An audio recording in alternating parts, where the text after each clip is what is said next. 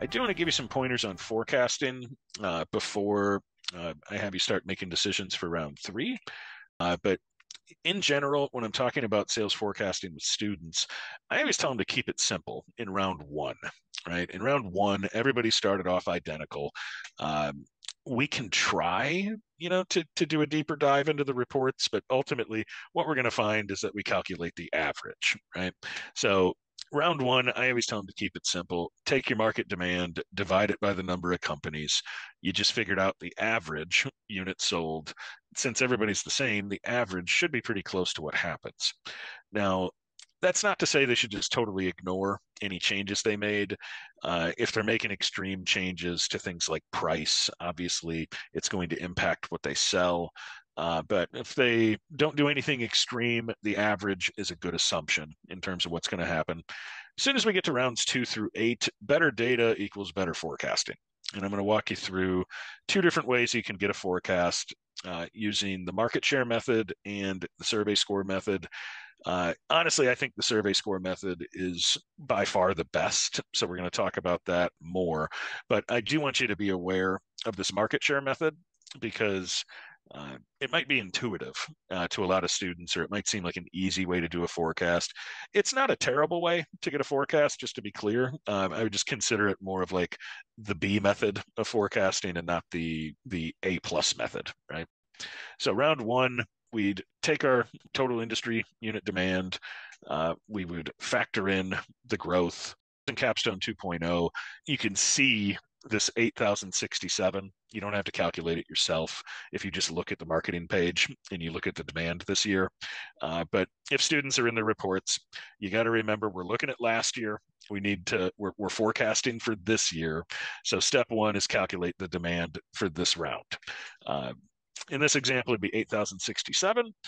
We have 6 teams. I would just divide that by 6, and we get 1345 for our forecast.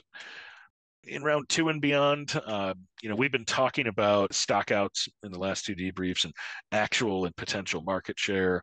In this example, there were 2 companies that benefited from stockouts on the other companies. The 2 beneficiaries would have been Erie and Andrews. Everybody else stocked out, missed out on potential sales.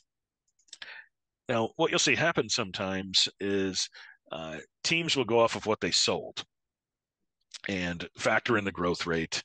And, if there were stockouts last round, what we sold last year might have been more or less than what we really expected.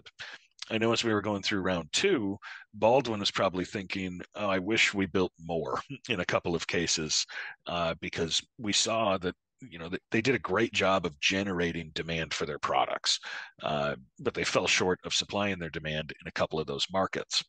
When that happens, you could look at the potential market share and use that to estimate what you're going to sell this year. Same concept, market demand times our expected market share gives us our forecast, right? This is good, not great. The problem is that, your market share last year might not reflect where your product is now, where it is today. What if you updated your product on like December 28th, 3 days before the year ended? Well, last year we might have been selling a product that's totally different from the product we are now selling this year in year 3. Now, your best indication for what customers think of your products now are these customer survey scores. So the calculation to estimate your market share is just to take your score and divide it by the sum of all the scores in the segment. So, we're going to do an example here where we're going to look at product aft, that's 32 for our score, and we're going to divide it by the sum of all the products in the segment. So if we did that, aft had a 32. If we added them all up, all the products equal 127. I would take my score divided by the total, and that's my expected market share for this year. I'm going to use this percentage to get my sales forecast. So I would take this year's demand times my expected market share, and what I really expect to sell in this example would be 692. Looking at That prior method, had I assumed it was the potential market share, well, it only would have been 497 units, and we probably would have stocked out. Uh, that's because Aft just so happens to have ended that round quite a bit better than where it started. You could stop there. Right? You could call this your forecast, 692 units, and be done with it. Um, I think it's a decent way to forecast, right? It's not perfect because I want you to remember that when we use our customer satisfaction scores, we're looking at a frozen moment in time, right? We're looking at this is what our product was graded on December 31st of last year. So it's like our customers filled out a survey yesterday and told us, here's what we think of you and everybody you're competing with. That's extremely valuable information, but what it ignores are any of the changes that you made for the current round. So you need to think about, what did we do to our product in R&D? How's that going to impact the age of the product? What about the positioning? When is that revision date going to happen? It's entirely possible that we make a really strong update to our product, but it doesn't finish until the end of the year. Well, if it finishes in December, I would say that revision is going to benefit you more in the following round, more so than it's going to benefit you this year, right? This year, you're selling your product from how it started the year, from those specs, at that reliability, at that positioning, and maybe by the end of the round you made it better. But again, if it happens very late in the year, it's really going to benefit you in the following round. So, long way of saying, think about the changes you made. Did I change the price? Right. Well, if I did I make it more expensive or less expensive? If I made it more expensive, I'm probably going to sell a little bit less. How much less? Well, it varies by segment. It depends how much we changed it. Right. If I'm changing price in the low end market, I'm expecting it to have a lot more of an impact than if we're adjusting the price of our high end product, right? In low end, it's the most important criteria, price. In high end, it's the least important. So, we need to think about how much did we change something? How important is it to customers? And at the end of the day, we're going to just adjust our forecast accordingly. It's not an exact science, right? I don't know if I lower my price by $1. Well, is that going to give me 40 more sales? Is it going to give me 60 more sales? I know I'll sell more, right? Because I know customers will like that lower price. But how much more also depends on what our competition did, right? If everybody lowered their price by $1, it sort of cancels out the fact that we lowered our price by $1.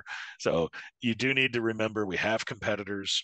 They are making decisions. They're trying to beat us. What are they going to do with their products, or what do we think they're going to do?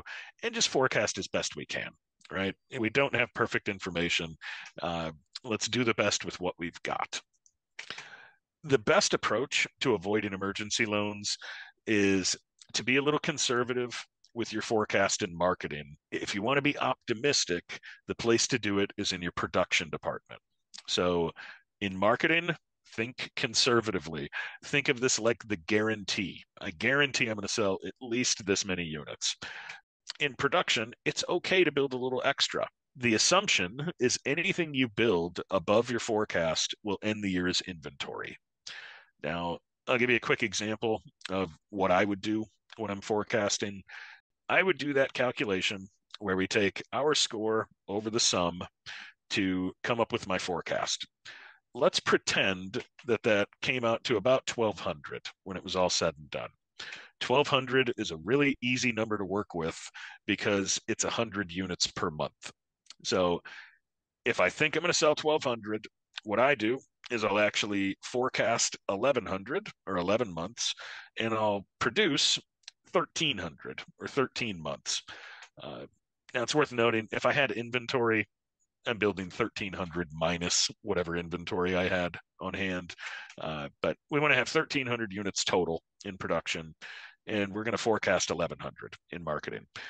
When we advance the round, the only way we're going to end up with an emergency loan is if we sell less than our forecast, which shouldn't happen because we're being conservative. Could we sell less than 1,100? Sure. But the likelihood of it happening is a lot lower than if I put in 1,200. right? What I really think I'm going to sell.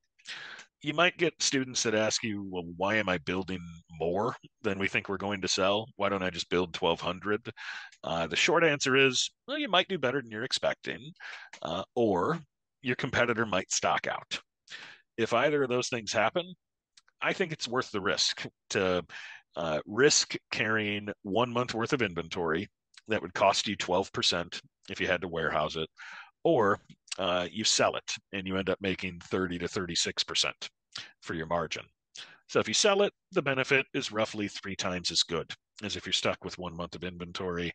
Inventory only really becomes problematic once we start stockpiling it, right? If we have more than 3 months worth of inventory, that's typically where it starts to chip away at our margin.